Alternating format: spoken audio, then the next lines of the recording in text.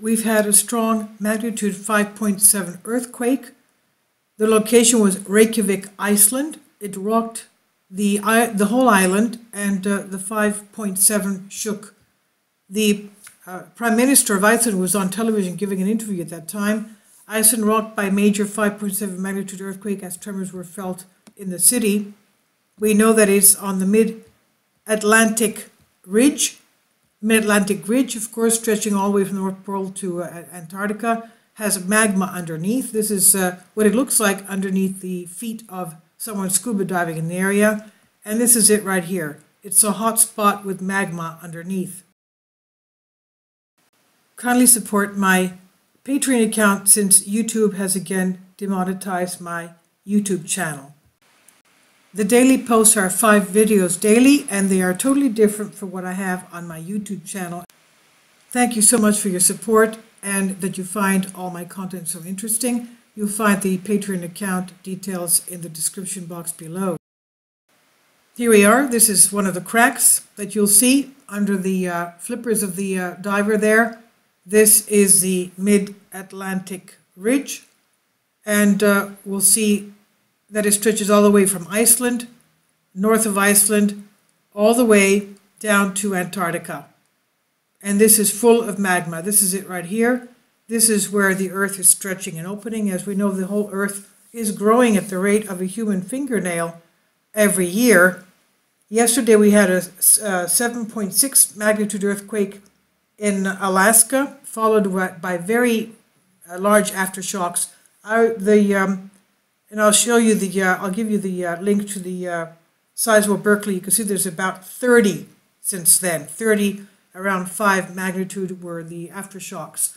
Now we don't know if the Alaska, that was a major shock, or if that was a foreshock of a bigger earthquake. That's what happened in 2003 with the Denali, Alaska earthquake. But this is the location of it, Reykjavik, and we'll see the shake map by USGS, and we'll see that it shook the whole island, if not only also Greenland and northern Scotland. Let's take a look at the maps. Now, the Europeans have it at a 5.7 magnitude earthquake. USGS has it at 5.6, 10 kilometers depth. That's about 6 miles depth down. And this is it right here. 82 people reported USGS as having felt it. And no tsunami, but the intensity map, let's see. The intensity map, this is it right here.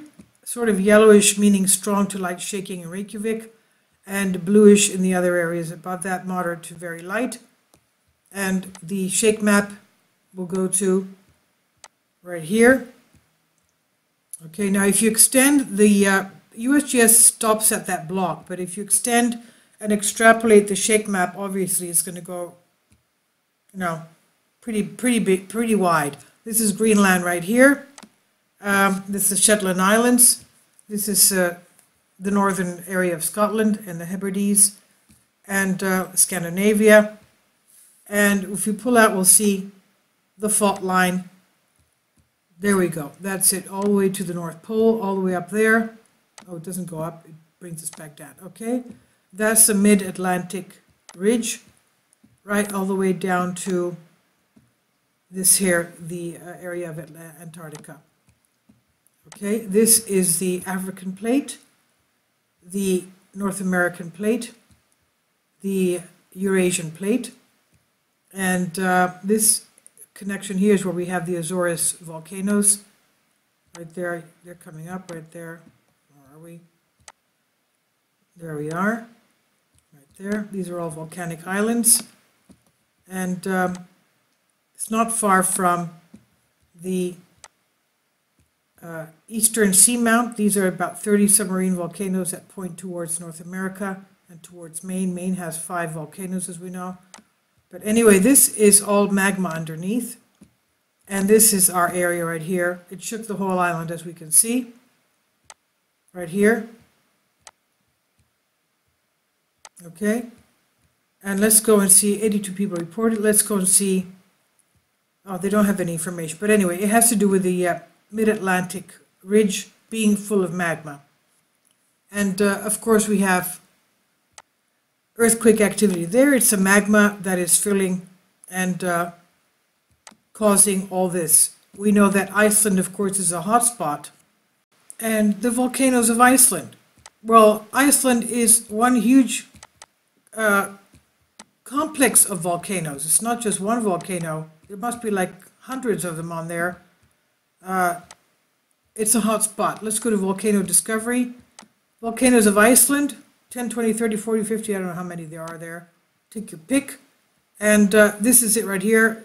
Reykjavik has what? 1, 2, 3, 4, 5, 6, 7, 8, 9, 10. 10 around Reykjavik alone. Look at all the Barabunda volcano, light to moderate earthquakes. This was all the way back in September. And Iceland and its volcanoes. Iceland, here we go, it sits right there, right on the mid-Atlantic trench. Iceland, the land of ice and fire, is a true paradise for volcanologists.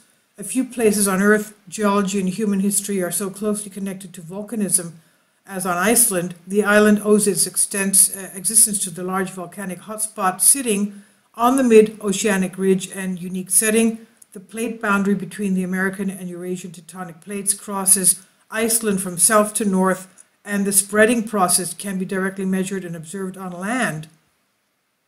Now, Iceland and its volcanoes has the land area of Virginia and the population of Virginia Beach, about 260,000 people. The country has the highest literacy rate, 100% of any nation in the world. Its history has always been closely related to the volcanoes, and knowledge of many volcanic eruptions since the Middle Ages are preserved in accounts. First settled by Vikings in the 9th century AD, Iceland established its own parliament in 930 AD and recorded its first historic volcanic eruption only a few years later. After a golden age of literature in the 12th and 13th centuries when the sagas were written, natural history reporting reached a low around the 15th century. In the year 1707 to 09, a third of the population died from smallpox, and in 1783 to 84, Laki eruption killed a fifth of the remaining population by famine. Iceland gained sovereignty from Denmark in 1918 and complete independence in 1944. Iceland is noted for subglacial and regional fissure eruptions relating to the rifting process between the separating plates. Now we know, okay, these are some of the things, the volcanoes there, but we know that it also has a lot of geysers, beautiful geysers, and from what I had read previously, all of it's very, of course, very cold up there, but they have spring baths, and people can take hot spring baths even in the winter. And also everybody has heating from geothermal heating from the volcano heat from the magma that they have under there. So this is what we have there. Let's go in a little bit more. This one here is Grimsvold. Is that what's got its latest update? Restless 2 out of 5. Let's go to the volcanoes around here. Reykjavik, I guess the closest one is this one here. Dormant 1 out of 5. Reykjanes volcano 1 out of 5. Last update June 12th, June 17th, earthquake swarms, etc. So I'll leave you a link for this volcano discovery if you want to check the volcanoes of Iceland. As you can see, they're basically formed around the area of the fault line right there.